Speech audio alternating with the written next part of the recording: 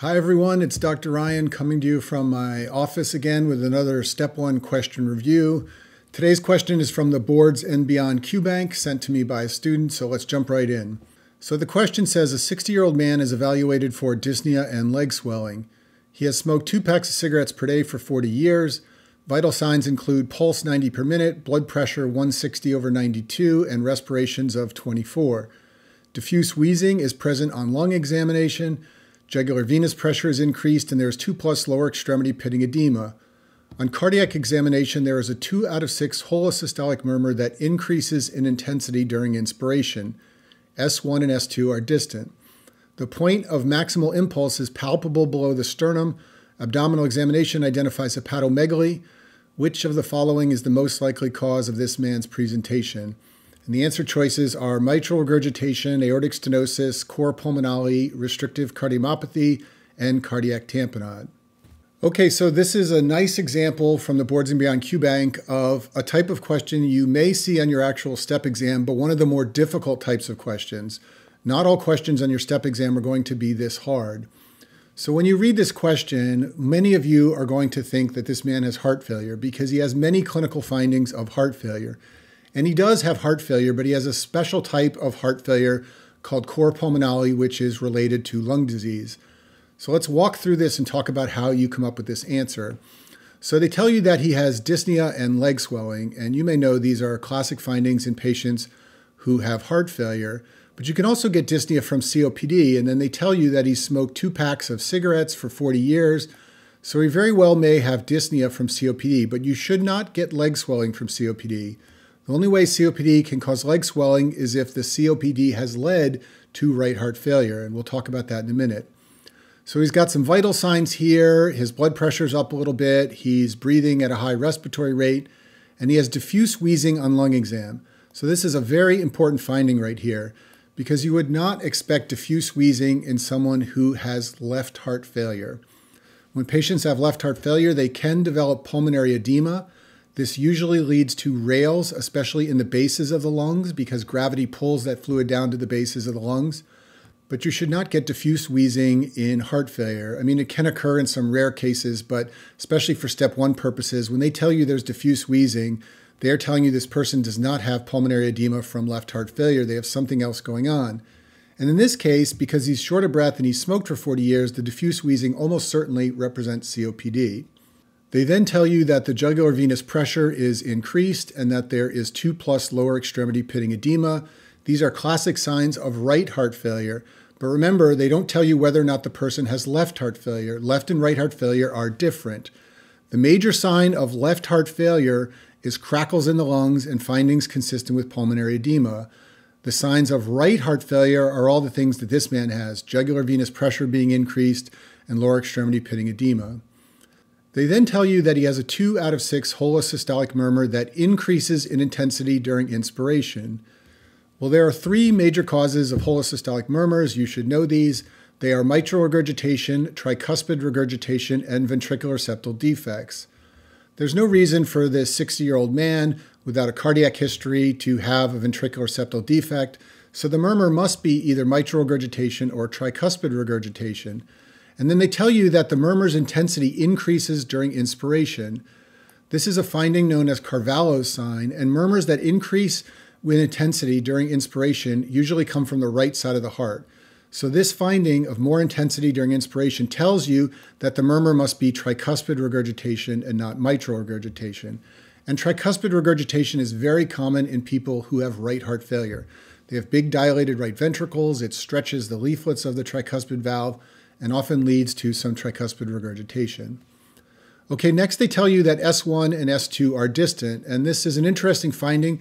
Many of you may know that distant heart sounds are seen in patients who have pericardial effusions, and that's true, but you also get them in patients who have lung disease and have big barreled chests trapping lung inside their chest.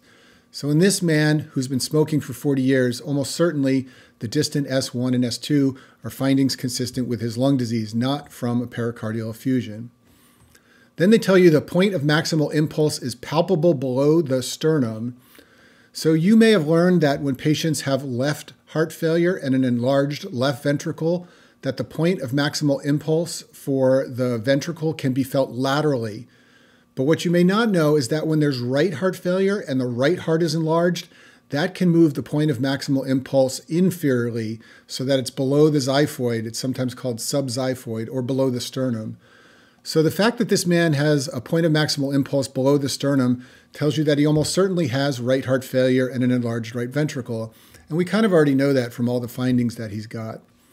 Next, they tell you he has hepatomegaly. This is another common finding in patients with severe right heart failure. Fluid backs up into the venous system and it swells and engorges the liver. Okay, so now they're asking you what's the most likely cause, and you need to just recognize that this whole presentation is consistent with cor pulmonale and isolated right heart failure. Now, I will tell you, when I was a second-year student, I had never seen a case of cor pulmonale. I didn't know a lot about it, and I might have missed it. So this is a great practice question in the Qbank for you to see what isolated right heart failure looks like so you can recognize it on your boards. Now let's go through some of the other answer choices and talk about why they're wrong. So this man does not have mitral regurgitation. We talked about that. He has a holosystolic murmur that increases in intensity during inspiration. That is not mitral regurgitation. That's tricuspid regurgitation. Aortic stenosis causes a crescendo, decrescendo systolic murmur, and he doesn't have that finding, so he doesn't have aortic stenosis.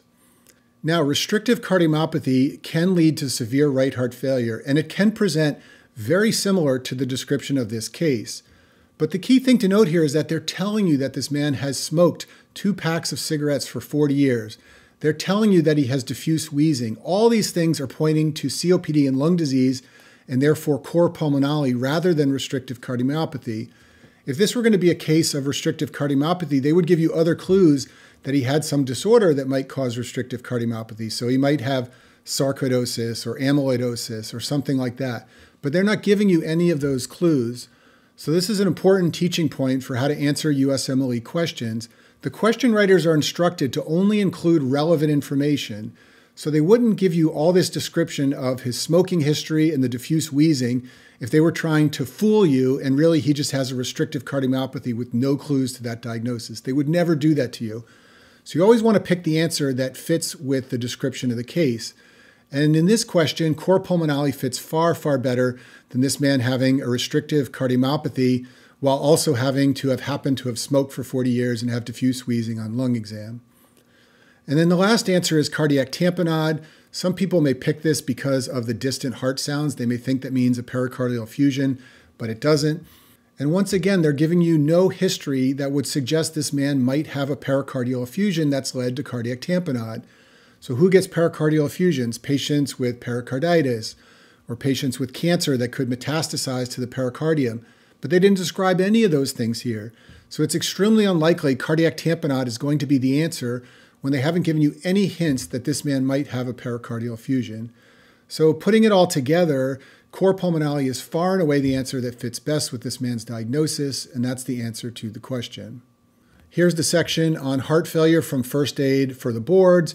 It tells you that right heart failure most often results from left heart failure, and that's true, but you can get isolated right heart failure without left heart failure, and a classic situation for that to occur is someone with long-standing lung disease. And they actually tell you that right here. Cor pulmonale refers to isolated right heart failure due to a pulmonary cause. And then down here at the bottom, they show you the findings of right heart failure, and this man has all of these: congestive hepatomegaly, jugular venous distension, and peripheral edema. And then they show you the findings of left heart failure, and this man has none of these. He does not have orthopnea, he does not have PND, and he does not have an exam consistent with pulmonary edema. Okay, so what are the takeaways from today's question? Well, I would say the first takeaway is do lots of practice questions. It's very unlikely you're going to be able to recognize the description of cor pulmonale the first time you see it. You have to practice and see examples of this so that you can recognize it.